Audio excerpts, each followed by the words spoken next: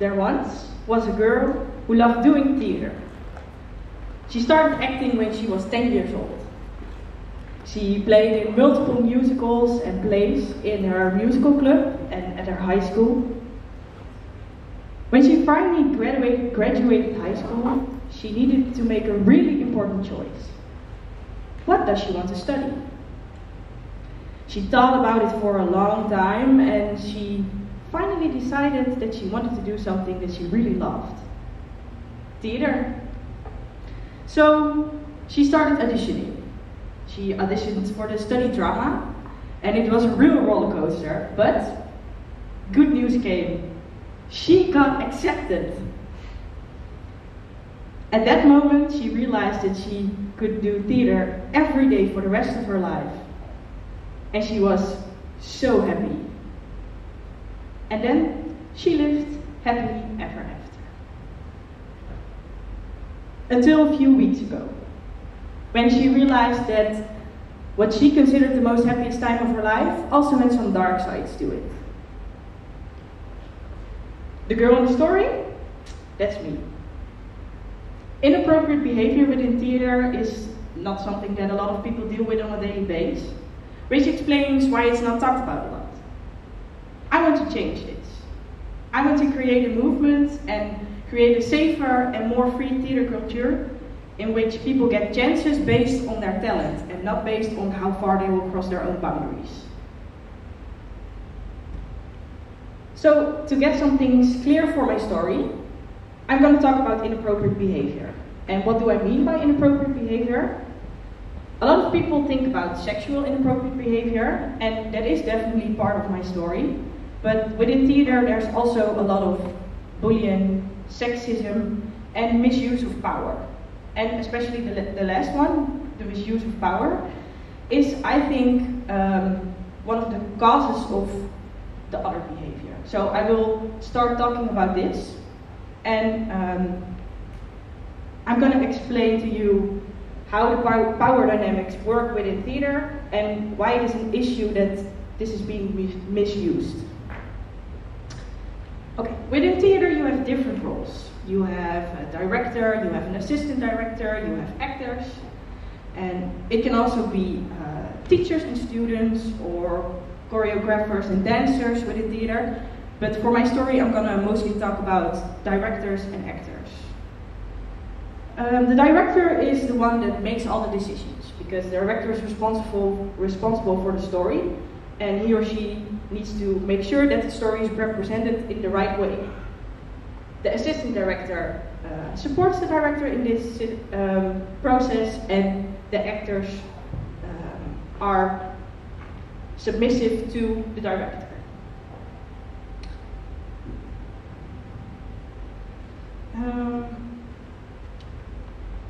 So you could say, based on this, that the director has a lot of power over the rest because he or she makes all the decisions within the process. To make sure that the director has all the tools he or she needs, the actors, like I already said, have to be really open, workable, and submissive to what the director asks from them.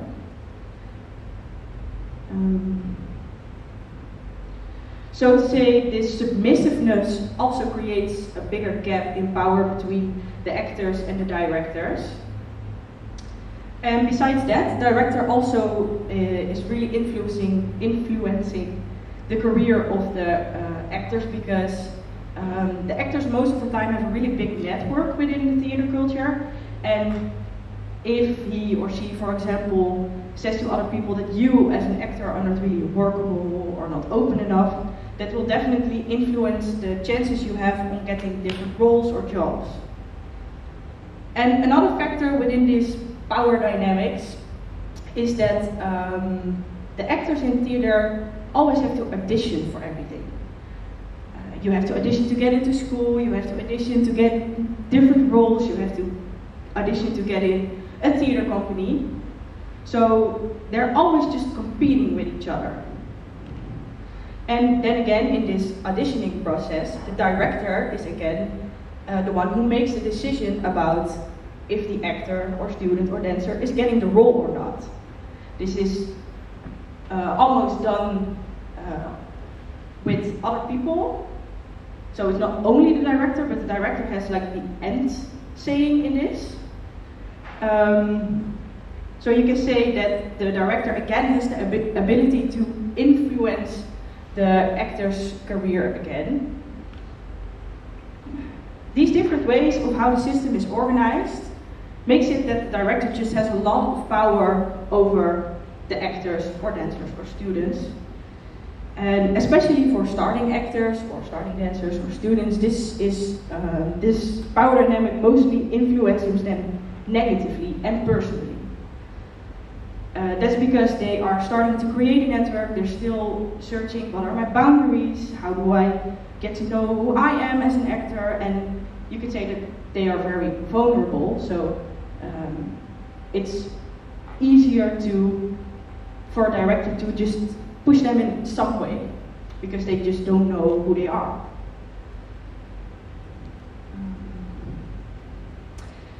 I was asking myself during my expedition, why have we created this kind of power dynamic in which the actors or students or dancers are being negatively personally influenced when they are at the base of theater?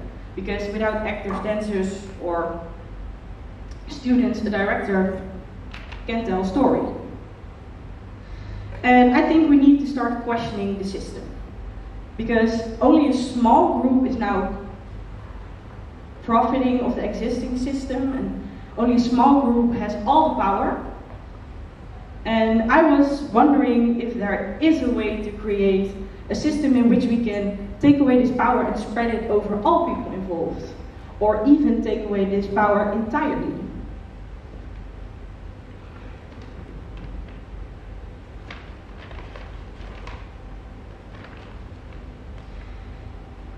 I think if we want to change the system in this way, a lot needs to happen, because we have to break the system down whole and build it up from nothing.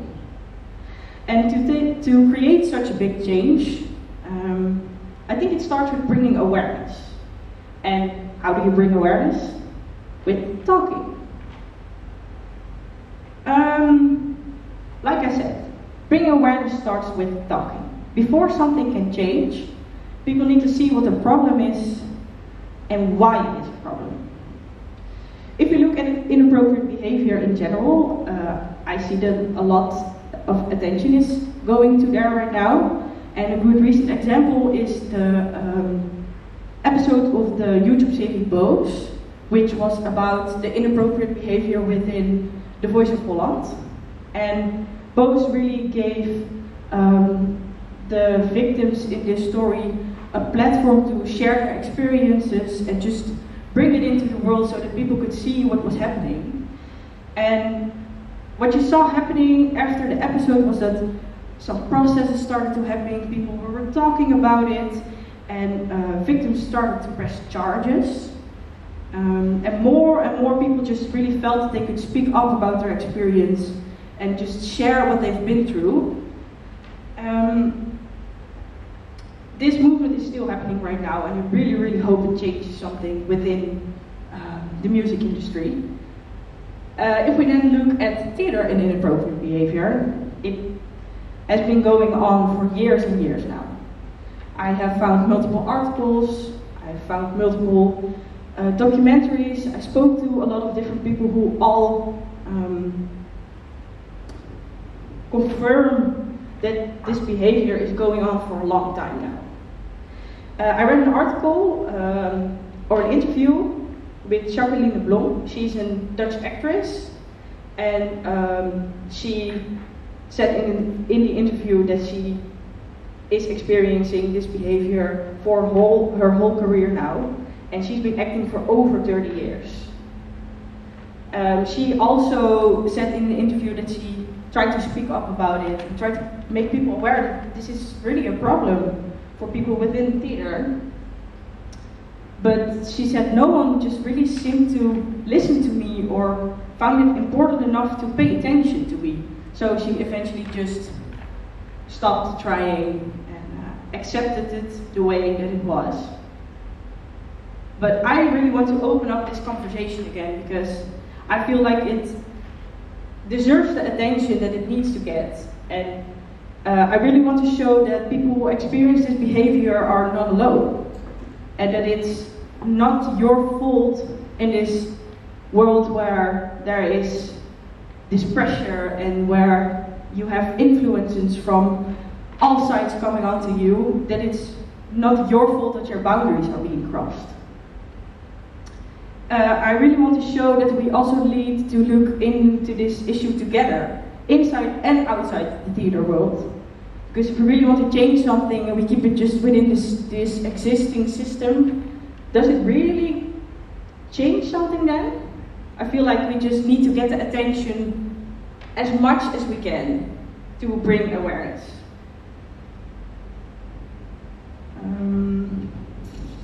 I think that also bringing awareness and talking about this problem maybe will show this small group of people within the system how their behavior influences the world they are working in. Because I came across another interview with Marcus Azidi. He's a theater director at theater company Oostpol. And he was accused of inappropriate behavior a few years back. And he explained in the interview how he was really shocked and heartbroken by these accusations against him because he never realized that he was hurting people. He really had the idea that he was doing what he could to create a real safe space within his theater company. But he took a year off after these accusations and just self-reflect. And he said, like, I realized that my ideas of intimacy and power just are so different from other people's ideas that I just never realized that I was hurting people. So why do I share this with you guys? Because I feel like if we want to create this change, we need to take everybody in this change and not only blame this small group of people, but really take them with us in this change. Because, as I just told, maybe they don't do it consciously or maybe they don't know better. By talking about this issue, we can create awareness, like I said. But it definitely will take some time to create this change in this movement. So, in the meantime, I see how we can use communication as a tool to already create a more safer space. Theater involves people. And this means that emotions and mental aspects also are in play. To create theater, you have to make some sort of conflict to keep it interesting.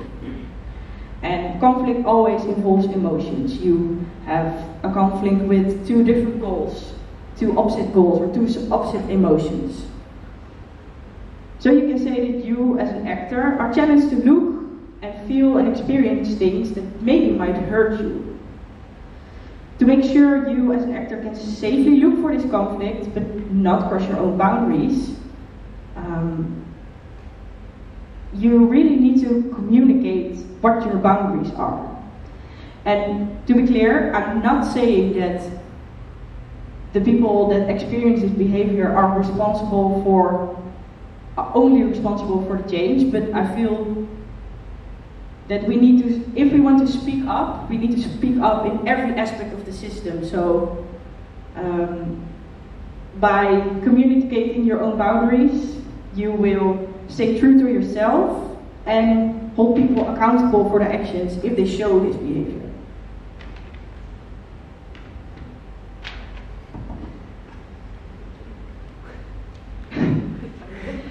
My expedition changed my view on theater.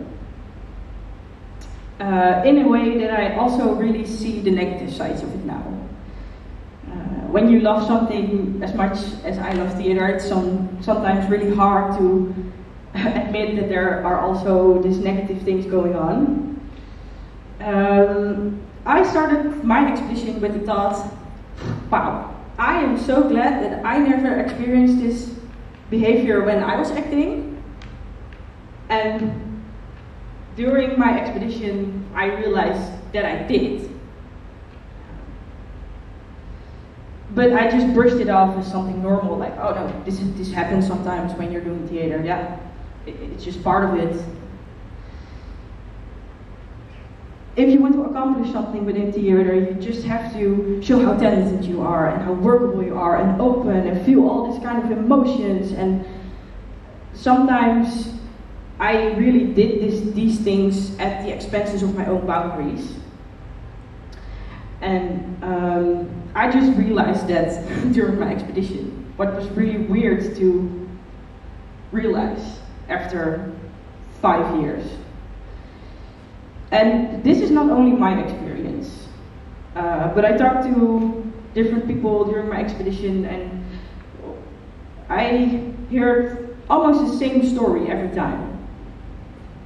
The pressure to perform and the influences from other people just really can make it difficult to keep track of your own boundaries.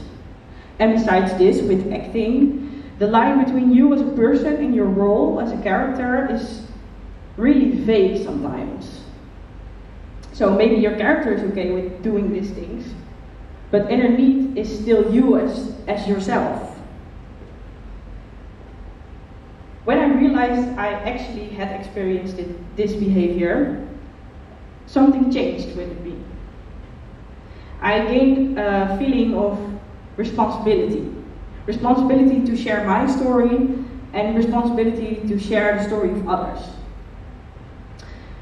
An old friend of mine who I actually met at theater school just reached out to me and said, hey, I see you are doing research into this topic and I'm really interested in it too.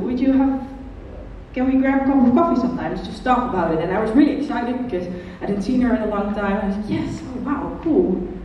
She's gonna talk with an old friend about something I love.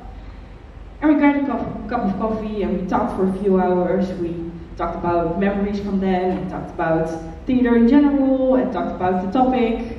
And then at the end of the conversation, she explained to me that she was actually experiencing this behavior on a daily basis at her theater school now. And that just really shocked me, and I was really heartbroken when I heard it, because someone who's like really dear to my heart is experiencing this right now, and I can't do anything about it. And at that moment, I just realized how important this topic is to me and how I really want to change something about it. I'm still figuring out how I, as a social innovator, am going to change something about this. But after my expedition, I know for sure that I'm going to change something about it. I just really feel the need to speak up for the people with a passion for theater. I really feel the need to speak up for all of my old friends who are still experiencing this behavior daily. I really want to speak up and stand up for all the actors, actresses, dancers, students who are afraid to speak up because maybe it will influence their career. But most of all, I really want to speak up and talk about this for all the 10-year-old kids out there who are now realizing that their passion is theater. And I hope I can speak up and give them the happily ever after that I maybe didn't got.